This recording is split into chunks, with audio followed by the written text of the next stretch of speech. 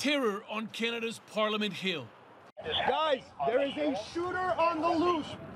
9:52 a.m. Shots ring out at the War Memorial. The victim, a Canadian soldier standing guard at the site.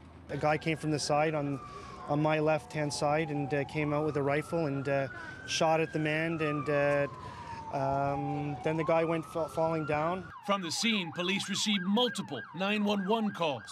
Well, we were working on the statue and heard a bunch of pops. I thought it was just firecrackers going off, so I look across the street and there was a man with a rifle shooting at a bunch of people. And all of a sudden just heard a shot, turned around, and there was a guy with a rifle just around on the back corner, and just pow. Moments later, around 10 a.m., shots fired inside the Parliament building, just a few hundred yards away. No. Police scramble. A second round of shooting follows a minute later. Lawmakers inside the building huddle in a caucus room, where they pile up chairs against the door to barricade themselves in. Police rush others outside to safety.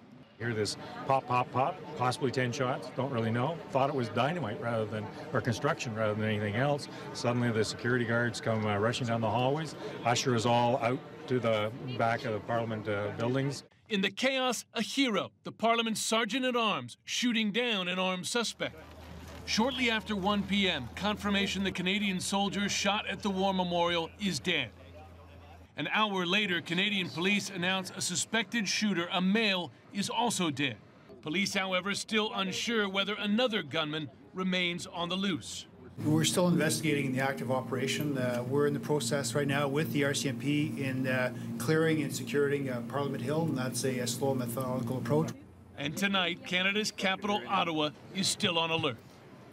Just a week ago, a Canadian claiming to be with ISIS, Abu Khalid al-Kanadi, the Canadian, posted this message on Twitter. Yes, my message is clear. Canada initiated attacks on the Islamic State, that is, taking part in the U.S.-led coalition against ISIS. So Muslims in Canada retaliate and kill them wherever you find them.